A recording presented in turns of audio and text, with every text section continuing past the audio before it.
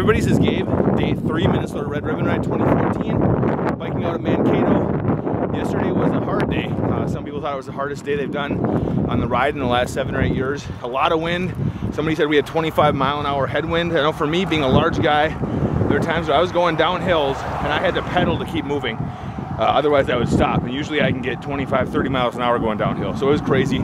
Out in the open flats, I was managing to stay between 7 and 10 miles an hour, but for a century 100-mile day, it was super hard. A lot of people are getting swept today, but good for them for trying. You know, you come out here to raise money and awareness to fight AIDS, and that's what we're doing. Especially today, I'm dedicating today and this year's Red Ribbon Ride, my 8th, to the crash that killed, actually not the crash, but the bombing that killed a lot of the world's foremost AIDS researchers yesterday. So my thoughts go out to them, and we're going to continue what they were doing, and hopefully we don't see that kind of stuff happen again to set back AIDS research. But think about coming and joining me next year, Minnesota Red Ribbon Ride 2015, 3rd weekend in July, and have a good one, everybody.